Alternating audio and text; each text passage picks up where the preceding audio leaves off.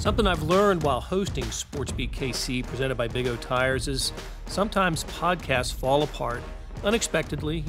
Last minute things happen, but it can also work the other way, like today. Walking into the offices of the Kansas City Star on Tuesday, November 12th, was Phil Snowden. Snowden has lived an amazing life. He represented Clay County in the Missouri General Assembly for 18 years, 10 in the House and 8 in the Senate. He was appointed to the University of Missouri Board of Curators in 2015 and continues to serve in that capacity. Snowden was also Missouri's quarterback from 1957 until 1959, and he led the Tigers to the Orange Bowl as a senior. So Phil Snowden was having coffee with our Vahe Gregorian this morning at a place near the Star, and Vahe invited him to the office. Phil graciously agreed to sit down with Vahe and me, Blair Kerkhoff, to talk about the Tigers. And we started with this story. With the border war back on for Missouri and KU in basketball starting next year, we asked Phil about the time his injured shoulder was treated by none other than Phog Allen. The MU quarterback and the legendary basketball coach got to know each other during these treatments, and Phil shared those stories. Also on today's episode, Kansas basketball made some news with its latest commitment, Bryce Thompson. KU beat writer Jesse Newell stops by to discuss what this and the recent injury to freshman Jalen Wilson means to the Jayhawks. All of this on SportsBeat KC.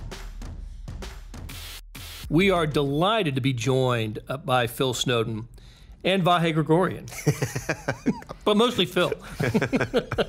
And we're going to kind of use the occasion of the renewal of the border war, the Kansas-Missouri rivalry, or the Missouri-Kansas rivalry, if you are so inclined, to talk to Phil Snowden about a very interesting time in his career at Missouri when he was injured. And I know that's not a great setup for this, but I'm going to let Phil take it from there.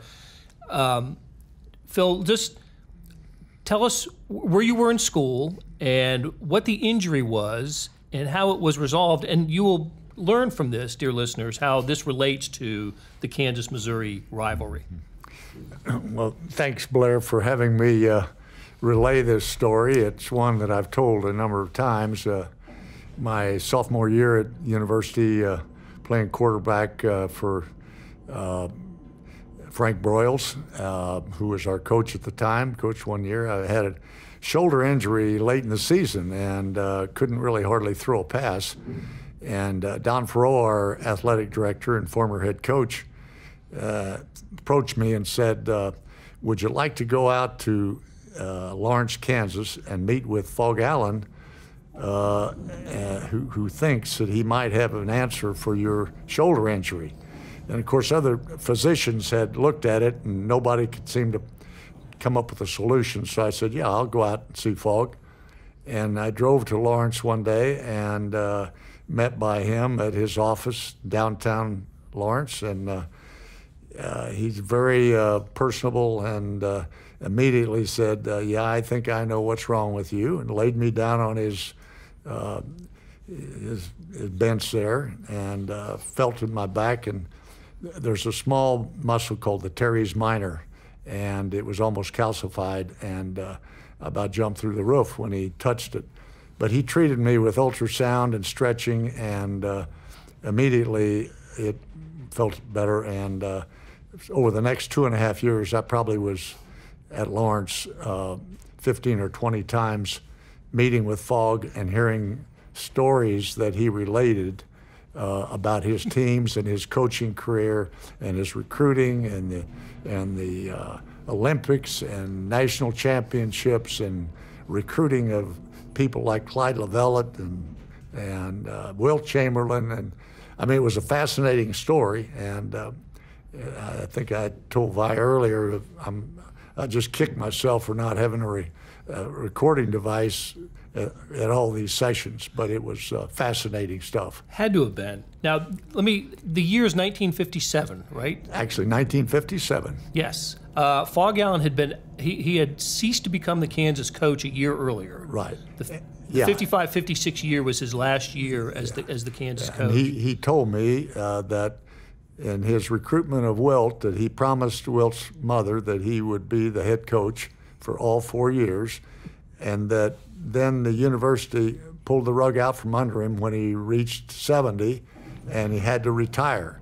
And it was a big disappointment to Phog, and I'm sure it was a big disappointment to the fans as well. Had to have been. And I think it was a disappointment to Wilt Chamberlain, too. And I met Wilt a couple times, but we never talked about that, so I don't know what his side of the story would have been, but I think he was really disappointed that Phog was not the coach for his four years in Kansas. So in '57, the healing begins on the shoulder, and as you said, it took a couple of years for it to completely heal, but you continued to play. Yeah. Well, and really, it wasn't, I mean, it was almost an immediate fix, but I was worried that it was going to come back, and so I kept going there, getting a maintenance treatment by Phog for the next 2.5 years through my senior year.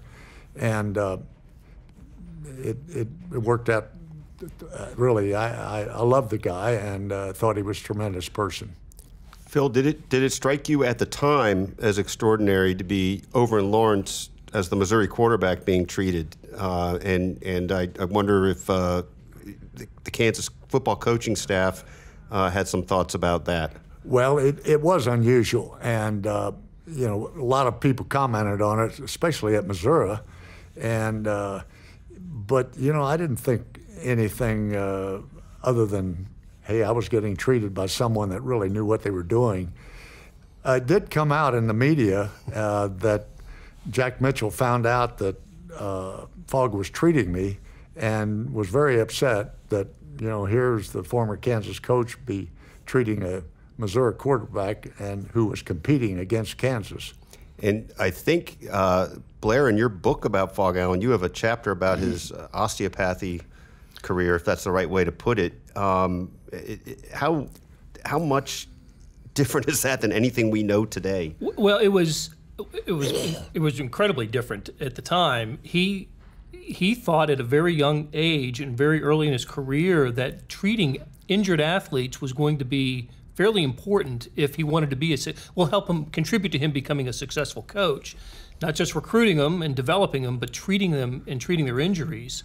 So he became this happened, like he went to osteopathy school, if I'm pronouncing that right, in like 1910, 1911. He actually stopped coaching Kansas. He was coaching Kansas, Baker, and Haskell for a 2 or 3 year stretch, stopped that to go to basically medical school to learn how to treat athletes. Stayed there for a couple years, then became football coach, basketball coach, baseball coach at Central Missouri over in Warrensburg before returning to Kansas in 1920.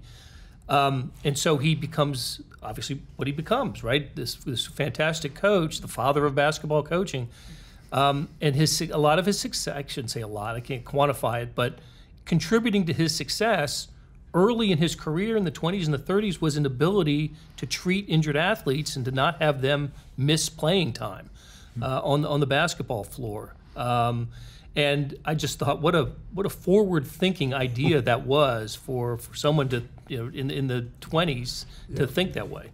Yeah, and frankly, Phog relayed to me several instances where people were injured and how he treated that injury. And I thought at the time, he's way ahead of the game. But he pointed out several instances, and it goes along with your story that he was way ahead of the.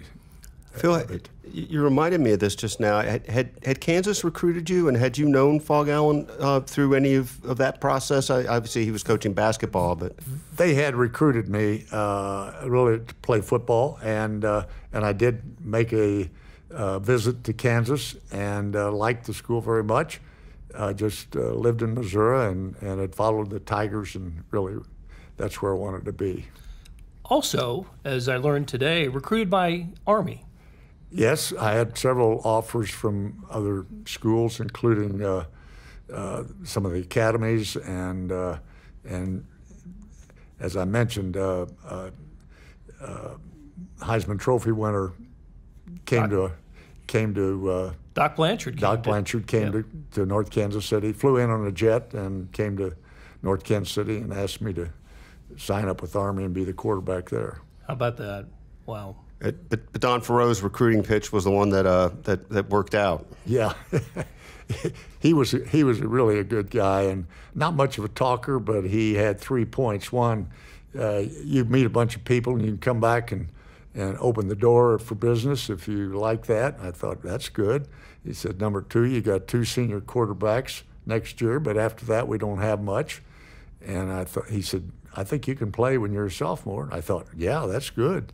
And then finally, he said, now I don't know if you like girls or have a girlfriend or not, but he said, we've got university, we've got Stevens campus, we've got Christian campus, and the ratio of men to women is about 2.5 to 1. I'm thinking, that seals it, Coach. That's really good. 1, 2, 3. Sold. Well, you had a series of unbelievable experiences, and the distinction of, we were talking about this earlier, of playing basketball for Norm Stewart on the freshman team, playing football for Don Farrow, Frank Broyles, and Dan Devine, and also being treated by Doc Allen. That's quite a legacy. Yeah, I would say that probably there's no one, at least at Missouri, that has that distinction of playing for all those coaches, and all of them being Hall of Fame coaches. And they were all terrific people, too. And among your most treasured items, I don't want to put words in your mouth, but maybe I am, is the letter you got from Doc Allen near the end of your Missouri career. I mentioned that to you.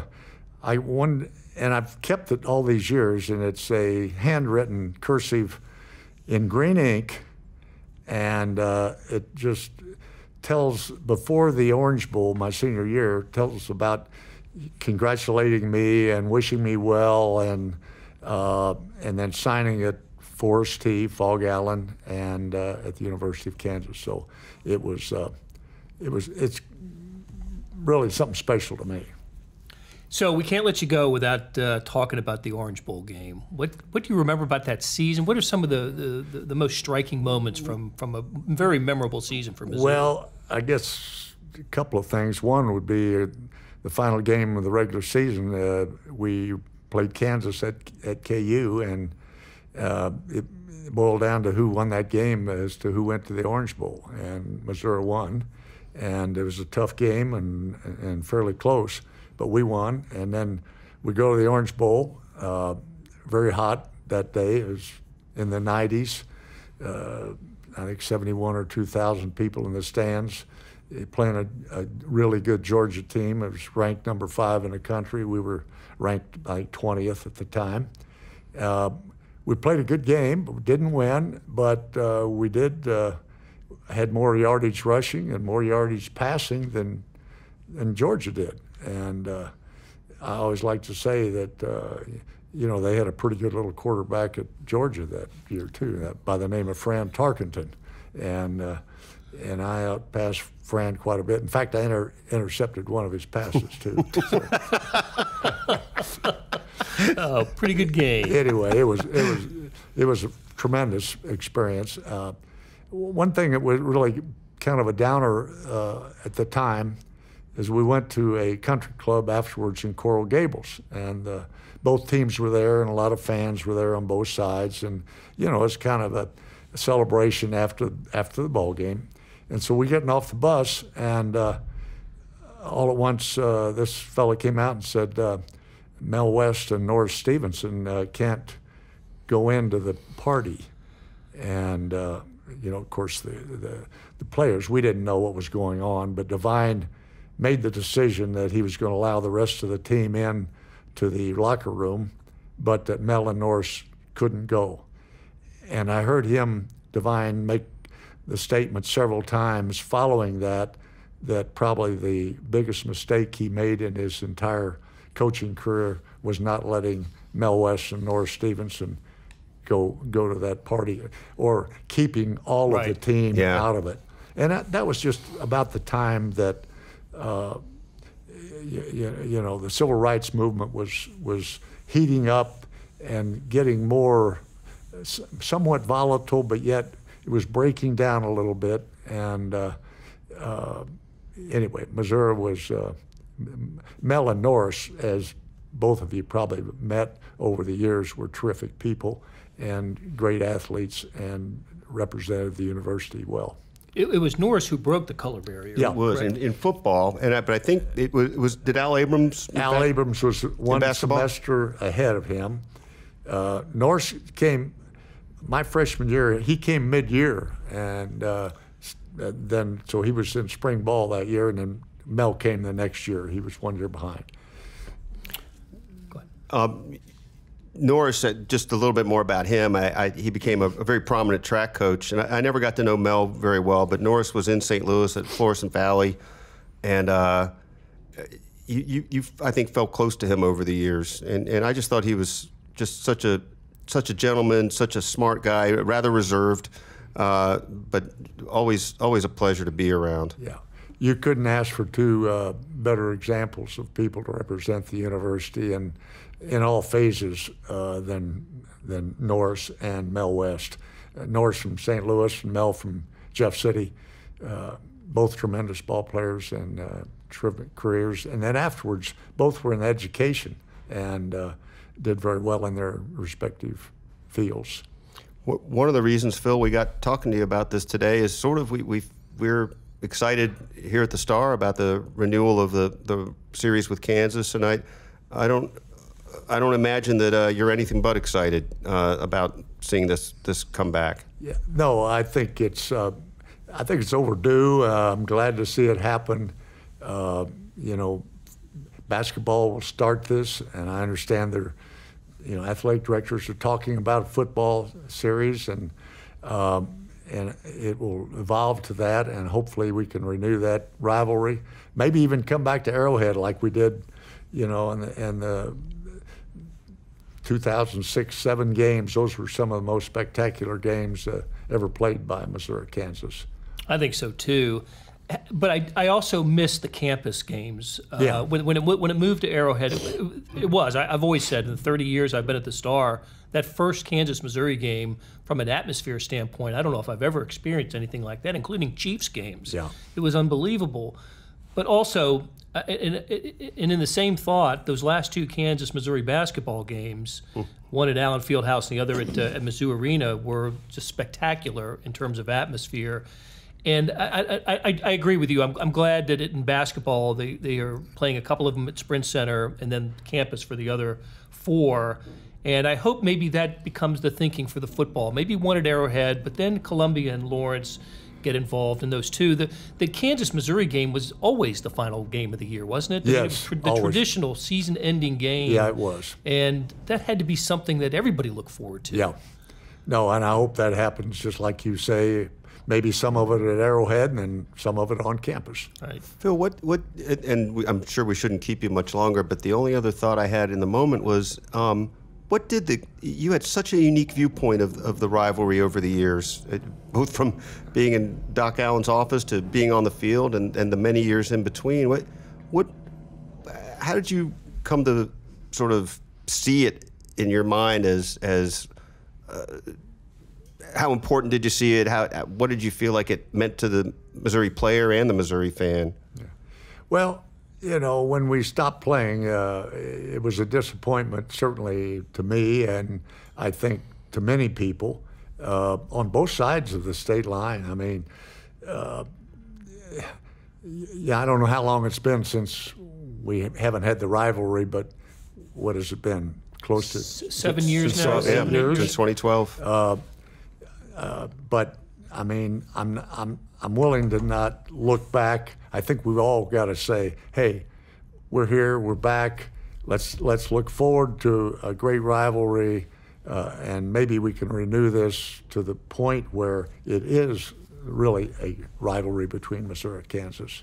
That's fantastic. Phil Snowden, we can't thank you enough for joining Vahe Gregorian and me in this conversation. And I know it was unexpected, but you were very gracious to come in and speak to us about it. Thanks. I enjoyed talking to both of you.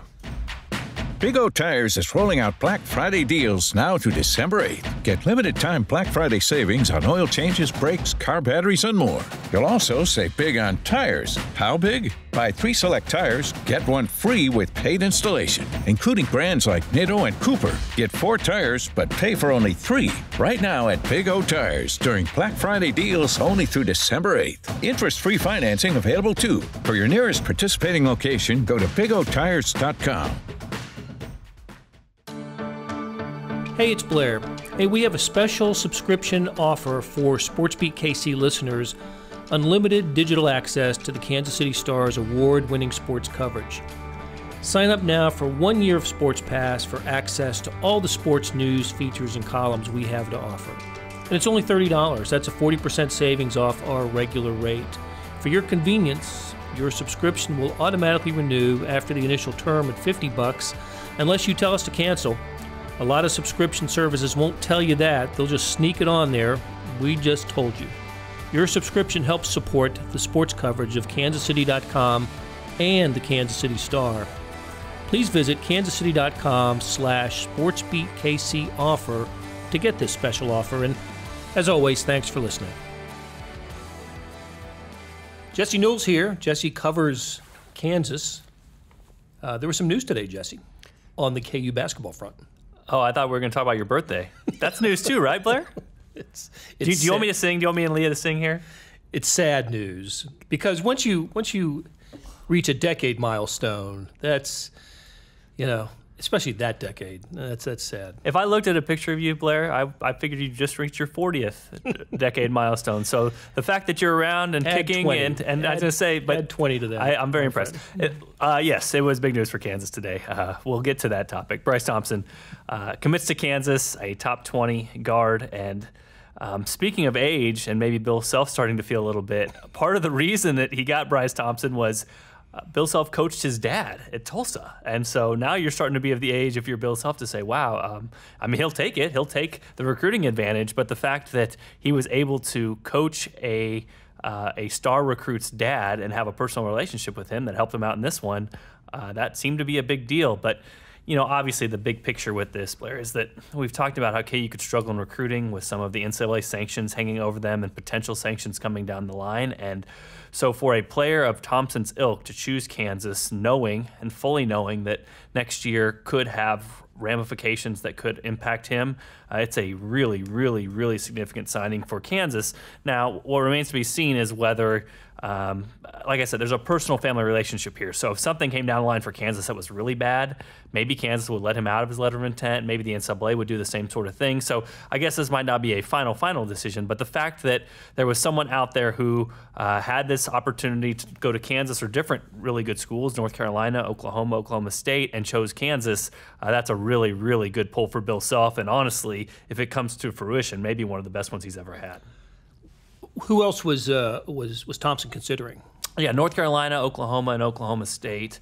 And actually Mike Boynton, the Oklahoma State coach, that seemed like KU and Oklahoma State were the two finalists basically for him if you read the tea leaves. And he tweeted out something really nice today just to say how he loved Bryce Thompson's family, appreciated getting to know him. They were on him the longest in recruiting. And so that has to sting for the Cowboys to not get a kid like that. We saw, like for Trae Young goes down to Oklahoma and Kansas. He chose Oklahoma, and for 1 year, that was a program changer for Oklahoma. You saw how much of a difference that could make. And so if you're Mike Boynton, you could potentially see that with a kid like Bryce Thompson. You say, wow, you can come in here and you can do the same sort of things Trae Young did. But in the end, it seemed like the family connection. Bryce just visited last week for a Kansas home basketball game, and the students were showing him some love and chanting for him, all those sorts of things. And obviously the connection that he and his family have with Bill Self seemed to be a pretty important part of this, and trusting him to take care of him. And he's spoken about how Bill Self sat him down and showed him how he could use him in certain situations with old KU film. I know that KU does that with a lot of recruits, but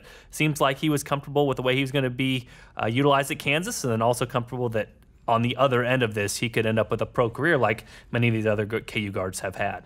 So good news for Kansas basketball, but not all news was good in recent days for the Jayhawks. They got a season-ending injury to a freshman. That was a tough, no pun intended, but a tough break for KU. Yeah, Jalen Wilson goes down. It's sort of weird. I have it the video posted in my Twitter account if people want to go check it out, but like a non-contact sort of injury. He's kind of ran to the corner and then started hobbling and ends up with a broken ankle. And so, I mean, not to, you know how this works, Blair, with Patrick Mahomes thing. We don't want to play doctors because that's not what we are. And a lot of people online play doctors. Twitter MD. Exactly. I don't have my Twitter MD yet. I need to go out there and get it online. Maybe University of Phoenix offers it or whatever. But it just seemed weird to break your ankle on that play. So maybe there was some stress there. Maybe there was something that was about to give already.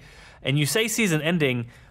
This is a sort of fascinating scenario for Kansas because I think there was at least some thought. Jalen Wilson came in as a top 50 recruit, was kind of considered more of a polished recruit, if you will, not much of a project, a guy kind of ready to help right away. And I think at least in his mind, from some of the quotes he had out there, he had visions of potentially being a one and done and moving on to the NBA.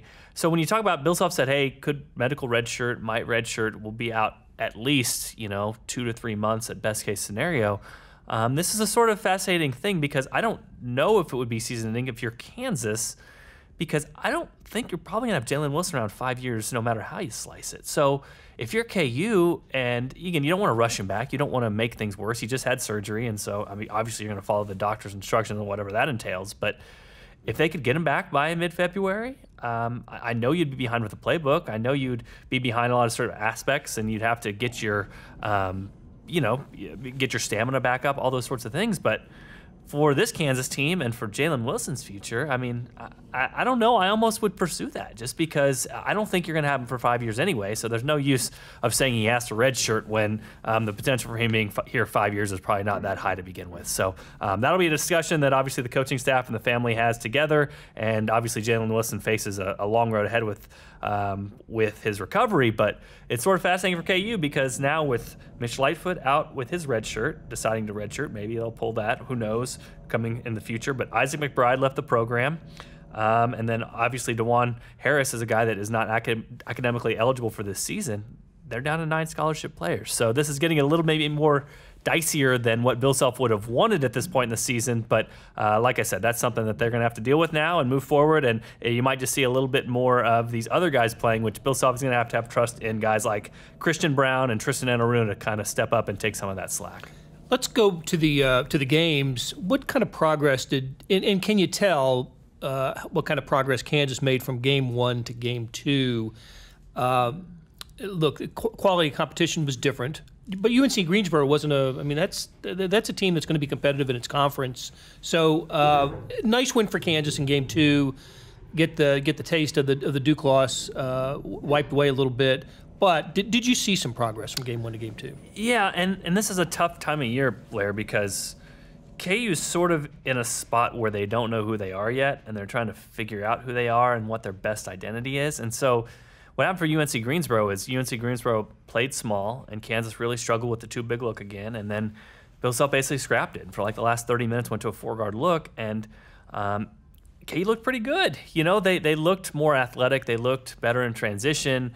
They spaced things out better for Udoka Azubuike. We've talked about how one of the biggest questions for Bill Self this whole season is going to have to be how or who matches up best with Udoka Azubuike and gets him to his fullest potential. And for a half or so, Udoka looked more like himself with a little bit more of a lane cleared out. So there were some good things for Kansas, but yet it's sort of like the good for the 4-guard is also sort of bad for the too big look, which Kansas, if they're going to be able to play these 3 guys that are very talented, Udoka Azubuike, Silvio De Sousa, and David McCormick, they're going to have to find a way to get those 2 guys on the court together, or 2 of those guys on the court together at the same time. It just hasn't worked out that well so far. So, yeah, some positives for Kansas, and I know Bill Self, listening to his post-game comments, he was very happy with how KU played. And sometimes, they can win those sorts of games, and Bill Self can be very upset. He was actually very happy with his team after the game and thought that they did a lot of good things.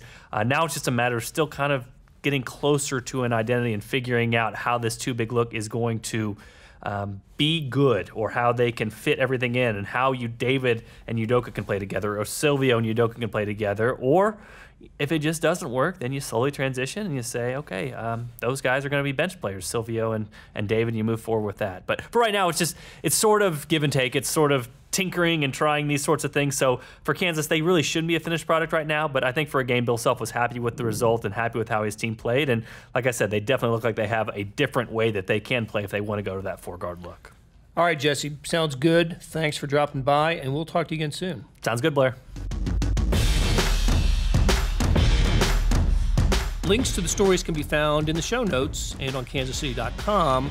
KU basketball coverage also can be accessed on the KU Hoops app. Thanks to Leah Becerra for putting together today's show, and to Vahe Gregorian for being kind enough to bring Phil Snowden to the office and to the podcast studio.